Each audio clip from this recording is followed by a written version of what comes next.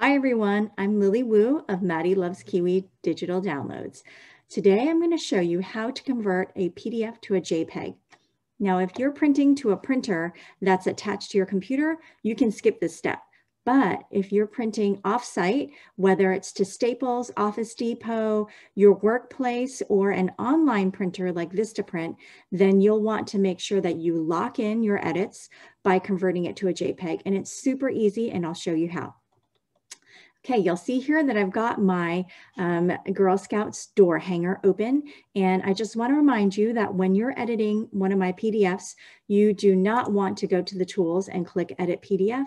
You just want to click right into these blue text boxes, and you can change the text just like that.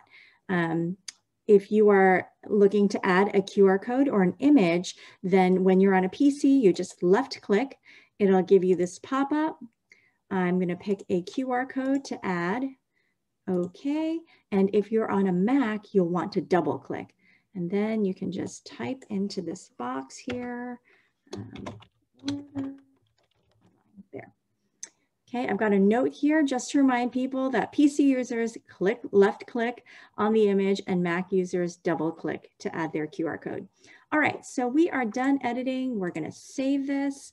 I'm going to save it on my desktop. Oh, here we go. Save as. Save it on my desktop. Let's call it test so it's easy to remember. And then you're going to go over to a website called Small PDF. You'll want to click on this yellow box because it says PDF to JPEG. That's what we want. Okay, you click choose file.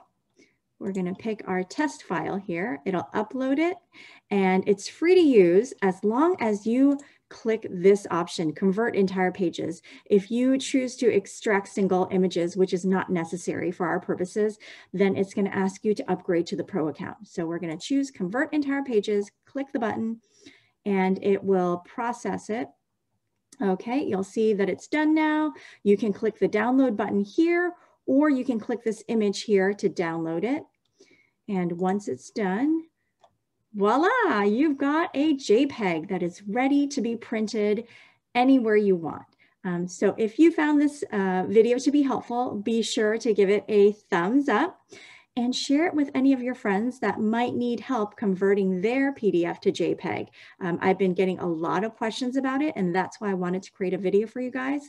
So share away and help your friends avoid any frustration with editable PDFs that are losing their text because they're not locked as JPEGs.